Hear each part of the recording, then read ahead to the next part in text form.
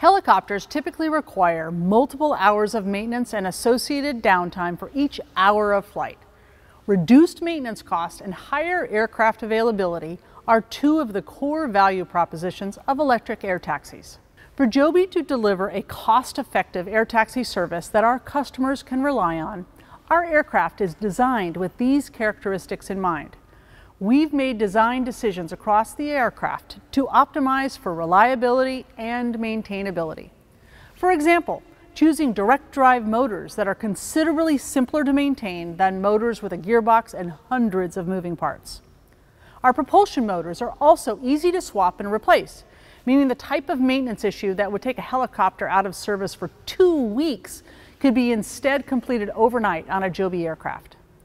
Looking ahead to commercial service, we are uniquely positioned to build out an efficient maintenance, repair, and overhaul, or MRO, operation because of our vertically integrated structure. In flying more than 33,000 miles with full-scale prototypes, our team has learned a tremendous amount of how to keep our aircraft in flight-ready condition most efficiently. Those learnings feed directly into the instructions for continued airworthiness submitted as part of the aircraft's type certificate, as well as the way we are structuring our maintenance operation. To be able to carry out all needed MRO activities and do them at dedicated bases in our target markets, we applied for and received our Part 145 Maintenance Repair Station Certificate.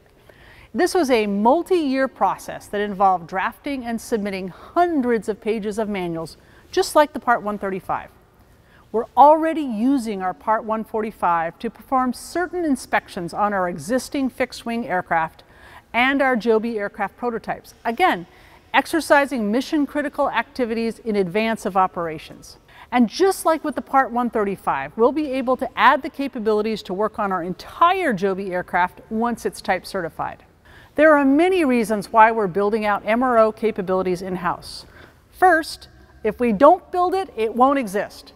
We're the only team in the world right now that knows how to maintain our Joby aircraft. Without an MRO, we can't launch operations.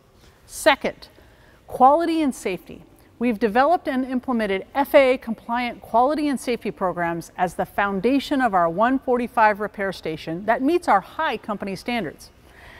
And by conducting the maintenance ourselves, we can ensure they are properly maintained to our standards. Third, efficiency. Under Part 135, an air carrier can perform certain maintenance activities, but not necessarily in the most efficient and cost-effective manner. And most repairs and all overhauls cannot be conducted under Part 135. These must be done under Part 145, which is a separate entity from the air operator.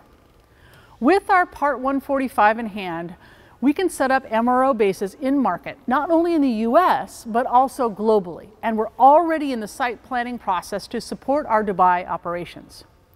We can also establish component repair sites in market that perform repairs and some overhauls to aircraft equipment separately from our manufacturing facilities.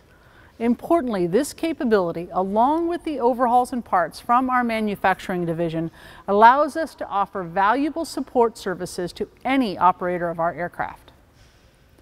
Having integrated systems between the OEM, operations, and maintenance organizations also brings added benefits. We're already developing tools that continuously monitor the health of aircraft systems based on operational flight data. These tools can reduce unscheduled maintenance events through predictive maintenance programs, something that's only possible with integrated systems that allow data to flow from the operations to maintenance in real time. Finally, workforce development. With our Part 145, we're able to build a pipeline of talent by training and certifying maintenance repairmen who become experts in specific maintenance procedures. They then rotate through our Part 145 operation using holistic experience and eventually becoming licensed A&P line mechanics who will work on our aircraft in the field. There are currently no training programs for mechanics on eVTOL aircraft or electric propulsion in general.